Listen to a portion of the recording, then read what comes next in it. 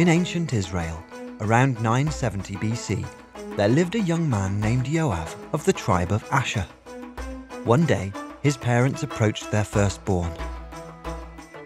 Joav, your olive harvest has been good, and it seems about time you started a family. What do you think of Netta, the daughter of the village potter? Joav considered the suggestion. Very well. You know her father. Would you ask him on my behalf? Of course.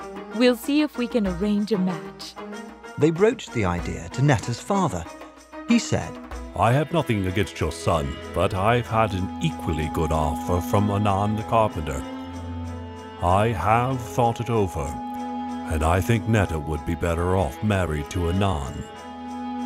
Joav's parents were saddened to lose a girl like Netta, but they were determined to help their son find a good wife. A few days later, Joav's father was talking with his friend the merchant. I've been trying to get a wife for my son, but the girls in our village all seem to be betrothed already. One of my regular customers in another village has a daughter who's not betrothed. She is very beautiful and industrious and would probably make a good wife. Would you like me to find out if her family would be interested in meeting yours?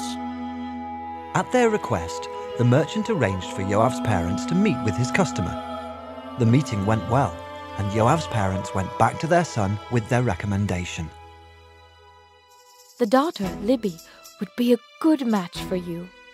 Joav trusted his parents' wisdom and was willing to ask for Libby.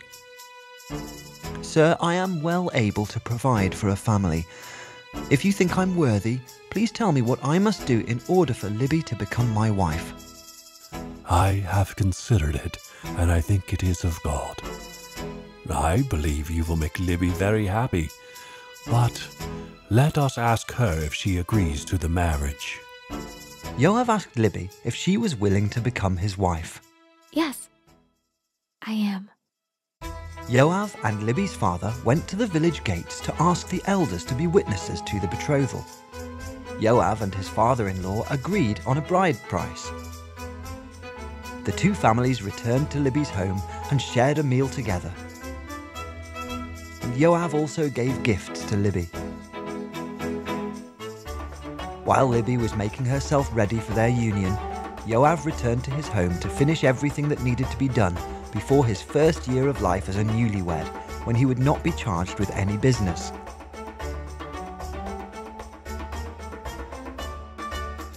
After several months of being betrothed, everything was ready.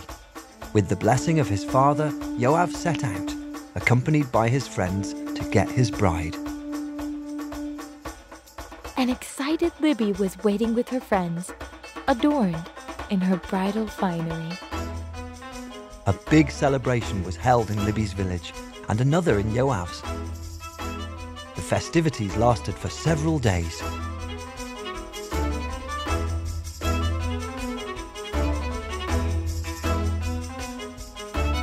Joav and Libby entered the wedding chamber and became one. After that, they were fully married and ready to start a new family in Israel.